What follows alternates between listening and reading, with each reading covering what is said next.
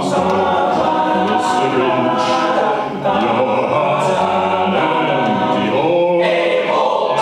Praise the spider, running in my soul, Mr. Grinch. I wouldn't touch you with a 39.5-foot pole. You're a vile one, Mr. Grinch. You have turned my experience into you have all the sweetness of seasick crocodile, Mr. Grinch. Given the choice between the two of you, I take the seasick crocodile. You're a foul one, Mr. Grinch. You're a nasty, waxy skunk.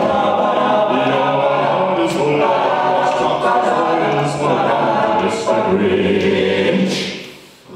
The three words that best describe you are as follows, and I quote, sting, sting, stang, stunk.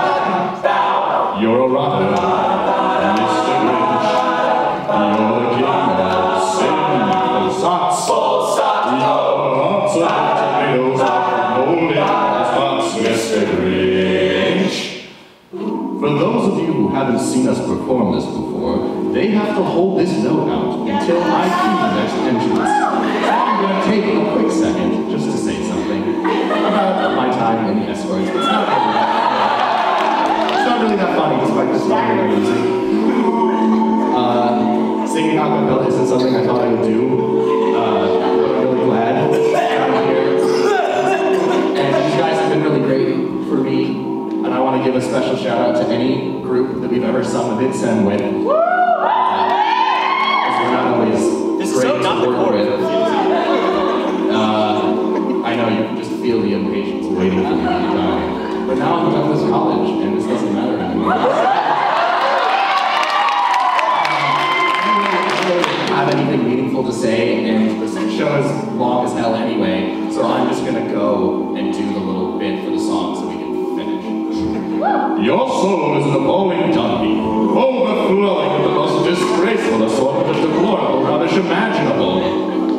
Mangled up in tangled up knots, you nauseate me, Mr. Grinch, with a nauseous spoon. You're a crooked, dirty jockey, and you drive a crooked horse, Mr. Grinch. I've got another one for this section too. You're a three-letter sauerkraut and toadstool sandwich with